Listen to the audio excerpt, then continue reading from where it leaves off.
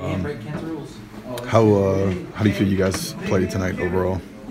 We did okay. First half, we came in with the right intensity and the right mindset defensively. But I felt like second half, we slipped up a little bit. Our rotations weren't very sharp, and we let them score. I think it was 34 points in the second half. 36, I think. 36, yeah. I know they shot 50%. Yeah, so that's very good.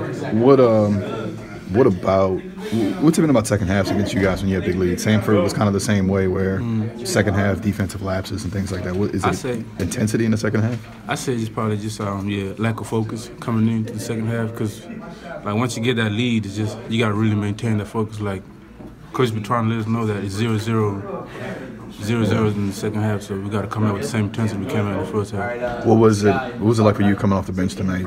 Was it different? Was it weird? Nah, I got no problem with that. I don't mind. End of the day, you gonna play basketball.